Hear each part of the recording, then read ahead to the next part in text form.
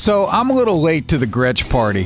The 2020 Gretsch Electromatic line of guitars were introduced at NAMM in early 2020, but I'm just discovering them now. So I was looking for a different kind of guitar sound for recording, and I came across the Gretsch G5222 Electromatic Double Jet. It's a double cutaway shape, stop bar tailpiece, and the real difference, the Gretsch pickups, all for $499. The Gretsch G5222 has a high gloss finish and comes in Age Natural, Jade Gray, London Gray, and Walnut stain. I especially like the Walnut because unlike the other 5222s, the sides and the back were also the dark walnut stain. On the other finishes, the sides and the back are solid colors. It arrived double boxed, it was packed well, and everything was in good shape. Just be aware that there's no case or gig bag for the $499 price, so if you want some protection for the guitar, it's going to cost a little more. The setup out of the box was good, the action was low but not super low where it's rattling off the fretboard, and it played great. The intonation was set up correctly and it came with 10-gauge strings. Before I get into the nuts and bolts of this guitar, let me give you some background on Gretsch. Gretsch is a very old established company and has been through a few changes. It was founded by a 27-year-old German immigrant named Friedrich Gretsch, who opened a shop in Brooklyn, New York. Gretsch was very successful, but by the late 60s, the family retired and sold the company to Baldwin Pianos. For whatever reason, Baldwin did not manage the company well, and they shut down production of Gretsch products in the 80s. In 1984, the Gretsch family was able to reacquire the company, and it's now run by Fred Gretsch, the great-grandson of Friedrich Gretsch. In 2002, Gretsch joined with Fender to handle manufacturing and distribution. It's pretty cool that the Gretsch family still owns the company. Some really great players play Gretsch guitars. Back in the 50s, it was Eddie Cochran, twangy Dwayne Eddy, and Chet Atkins. Then there was Bo Diddley with his unique, crazy-shaped Gretsch guitars. And of course, George Harrison, who had a single-cut Gretsch at the Cavern Club, and later the iconic Country Gentleman. Other Gretsch players include Neil Young with his White Falcon, and how could we forget Michael Nesbitt of the Monkees. But I think Brian Setzer really brought the Gretsch to light in the past few decades. He made rockabilly cool again. But to my mind, the Gretsch Duo Jet will forever be linked to Malcolm Young of AC/DC. He has immortalized this guitar as a rock machine. Gretsch has always made premium quality guitars, so much so I can never afford one. Thankfully now Gretsch makes the Streamliner and the Electromatic series, which are made in China and definitely more affordable. The fit and finish on this guitar is outstanding. The cream binding and accent stripe go all the way around the body, the neck, and the headstock. The design of the headstock and the Pearloid logo is understated and classic. The tuners are die-cast and have rounded rectangular buttons. The finish is beautiful. The wood grain shows through the dark walnut stain, which almost has a deep burgundy look to it. I know what you're thinking. I didn't say Ron Burgundy. The dark walnut finish is offset by the chrome metal of the pickups, knobs, and hardware. The transparent rings framing the pickups complete the look, and it all works great together. The black pickguard features the Gretsch logo, and under it, Electromatic is written in smaller type. The older Electromatic series of guitars had Electromatic spelled out vertically on the headstock. Now it's just the Gretsch logo at the top and Pearloid, which I think looks much better. The body is what Gretsch calls chambered mahogany with a laminate maple top. This is the same style build as a Les Paul, but I doubt the Electromatic series uses a thick maple cap like a Gibson. The chambered body make it lightweight, and mine weighs around 7.5 pounds, which I think is pretty typical. After removing the back electronics covers, I can see how they chambered it. The wood is carved out in whole sections around the perimeter of the guitar. This is completely different from weight relief, where holes or sections are removed. It's almost a semi-acoustic, but there's no sound hole. From the pickup cutouts and the rear control cavity, it appears that what Gretsch calls a laminated maple top is probably just veneer over a cap of wood, which I can't really tell if that's mahogany or maple. The shape of the body feels very comfortable to play when you're sitting, but it's definitely not balanced when you're standing and have the guitar strapped on. This is because the horns are very short and the position of the button does not distribute the weight as well on a strap. This is a lot like the Gibson SG. It's definitely a nosediver. It does not feel balanced, and the neck wants to fall and sit too far forward. So it feels like I have to reach to play open chords and pull it back to me. If you've played an SG guitar, it's pretty much like that. The good news is there's a couple of ways to get a better balance. The best solution seems to be to install another strap button at the heel of the neck. That would shift the balance forward a little. You could also install a Bigsby vibrato tailpiece on the guitar, which would add some weight and balance the guitar better. And of course you can try a good strap, and that'll help to control the weight. You might even string up the strap through the headstock like an acoustic guitar. It's kind of weird, but maybe you'll start something new. The set-in U-shaped neck has a 24.6-inch scale, 22 medium jumbo frets, and a 12-inch radius. It has a black walnut fretboard, the nut is synthetic bone, and it comes stock with 10 to 46 strings. The neck was dead on straight and there were no high frets.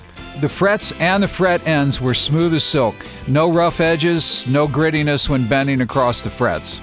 The neck shape is a little chunkier than I expected.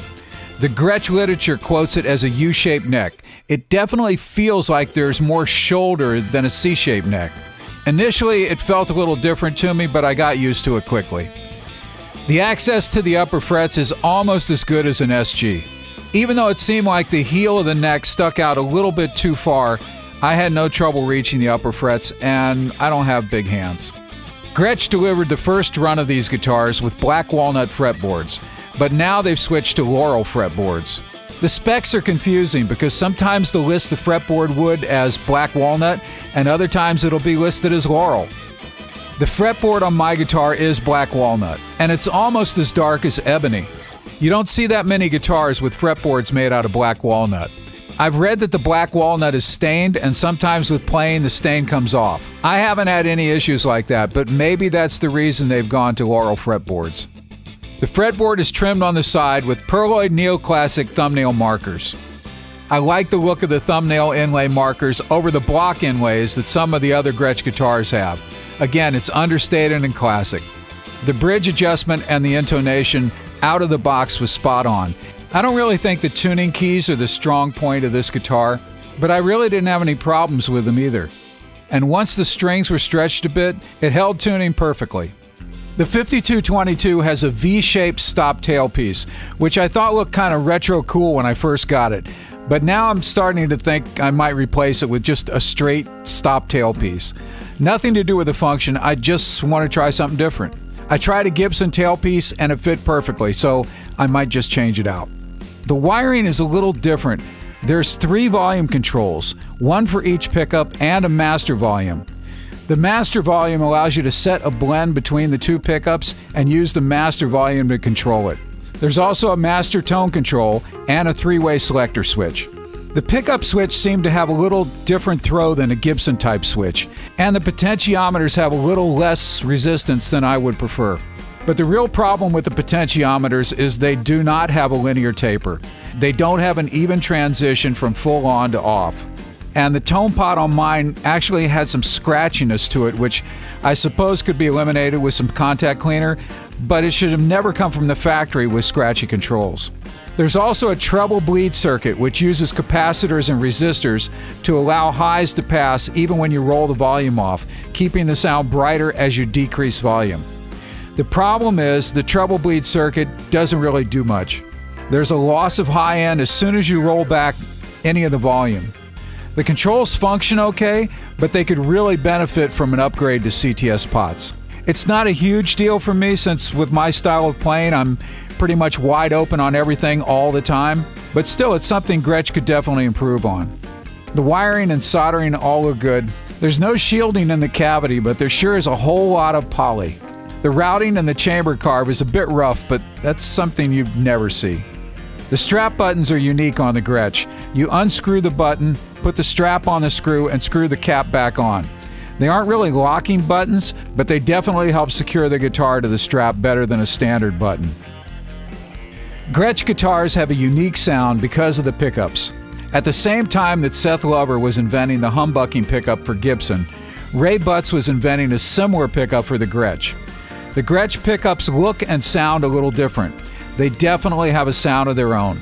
They're a little brighter and twangier, is that a word, than a Gibson style pickup. It's a little meatier than a Fender, and it sits somewhere between a Fender single coil and a P90, but it's really neither. It's got its own thing, and that's what I like about it. And for that reason alone, it's a great guitar to have in your rack when you want a sound that stands apart from the rest. The 5222 comes with blacktop Broadtron pickups, which use Alnico 5 magnets.